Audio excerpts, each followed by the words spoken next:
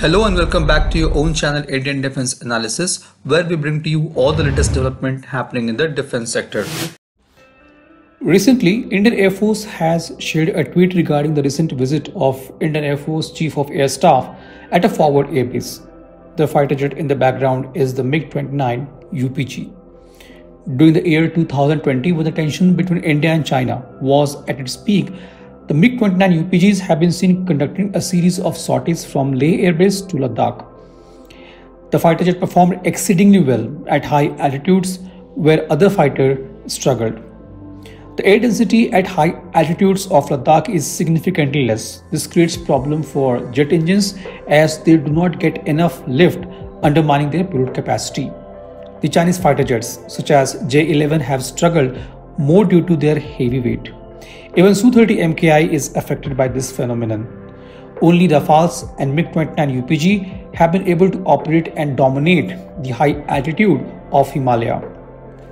The Chinese J-11, which has thrust to weight ratio of 1, will face extreme challenges from Indian Mig-29 UPG having thrust to weight ratio of 1.11. The lower thrust to weight ratio of J-11 will limit its ability to carry out weapons to full potential. The challenges will be even more during dogfight and performing aggressive maneuvers to dodge any air-to-air missile. However, MiG-29's RD-33 engines are known for generating instantaneous power which can easily overcome these challenges. The new RD-33 engines have extended the relevance of Indian Air Force MiG-29 fleet by another 10 years. These engines are manufactured under license at HAL's Koraput division. The engine upgrade has increased the weapon's payload to 4,500 kg under 7 hard points. There has also been 40% increase in the range of MiG-29 UPG. It can now take up missions up to 2,100 km on just internal fuel. Additionally, retractable probe has been added for air-to-air refueling. The excellent performance of MiG-29 UPGs in Ladakh during Indo-China standoff have earned them the badge of Dragonslayers. Indian Air Force is currently operating 3 squadrons of MiG-29, which are number 28, number 47 and number 223. The initial 6 MiG-29s were upgraded in Russia and remaining fighters were upgraded at 11 base repair depot in India. Over 60 MiG-29s have already been upgraded to make them more relevant and contemporary and capable. The upgrade cost of each MiG-29 is reported to be $15 million. And as per Indian Air Force official, the MiG-29 UPG capability is comparable to F-16 Block 70 variant. The MiG-29 UPGs are integrated with dedicated electronic warfare suite D-29, which is developed by DARE, Defense Avionics Research Establishment, a DRDO laboratory, and produced by BEL. The D-29 is an integrated electronic warfare system for radar warning and jamming that encompasses radar warning receiver, electronic countermeasure, ESM functions, and utilizes state-of-art active phased arrays for selectively jamming the multiple threat radar. The D-29 system serves primarily as a self-protection jammer that will boost survivability, enhance situational awareness, and increase the mission effectiveness. The D-29 system detects and gives information about the position of the radio frequency source illuminating the aircraft and applies appropriate DFRM-based jamming technique, which is somewhere between 6 to 18 GHz. The system mainly consists of unified receiver exciter processor, solid state transmit receive unit with active array unit, and a liquid cooling system. The another major upgrade in MiG-29 UPG includes Zook-ME radar. The Zook-ME provides advanced air-to-surface functions like mapping and terrain following. The radar features improved signal processing and has a detection range of up to 120 km for a 5 m² RCS target for the export variant and up to 10 targets tracked and 4 attacked at once in air-to-air mode.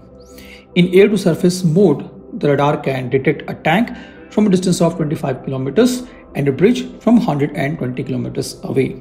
It can also detect a naval destroyer from a range of 300 km and up to 2 surface targets can be tracked at once. The antenna of Zook-ME is electronically scanned slotted planar array and has a diameter of 624 mm.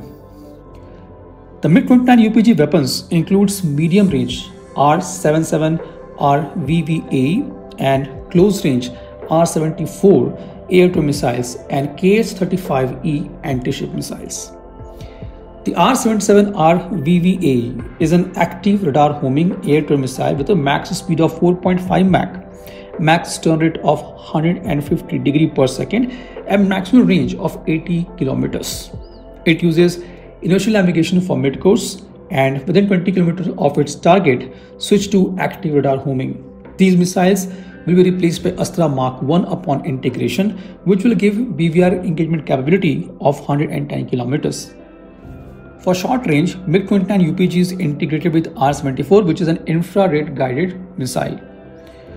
The KH-35 missile, which is also integrated with MiG-29 UPG, is an all-weather subsonic anti-ship missile and having range of 130 kilometers and speed of 0.8 Mach. It uses INS for mid-course update and within 20 kilometers of its target, switch to active radar homing. The missile has low signature and approach targets at extremely low altitude from 20 kilometer range. The MiG-29 UPG also has EL-8568 jammer on board, which is capable of neutralizing radar-based air defense systems and radar-guided surface-to-air or air-to-air missiles. It also provides jamming against air surveillance radar systems. The Indian MiG-29 UPG features OLS UEM IRST sensor. It has a laser thermal imaging and television capabilities and can detect airborne targets at a range of 15 to 55 km at plus minus 90 degree in azimuth and plus 60 degree to minus 15 degree in elevation. The IRST sensor allows the silent tracking and attack on the targets without activating its own radar. The other minor upgrades include advanced weapon control system and avionics, including laser-guided PGM capability, secure data link to enable guidance from AWACS and ground radars, improved glass cockpit with enhanced HOTAS design, new IFF, new RWR, which can identify the type of enemy radar and cue the AESA jammers with high ERP for effective electronic countermeasures. Overall, the upgrade of MiG-29 UPG has brought it at par with the latest 4.5th generation fighter jets. Apart from significant boost to its combat capabilities and electronic warfare capabilities, these upgrades have increased the life of fighter jet by 10 more years, reduced maintenance cost by 40%, and increased the operational range by 40%. With the integration of D-29 electronic warfare suite, the bars of Indian Air Force is going to the mountains of Himalaya. This was today's update. Please let us know your views on this in comment section. If you like the video, do not forget to like, share and subscribe. With this, I would like to say goodbye and Jai Hind. We'll soon back with more interesting and amazing development happening in the defense sector.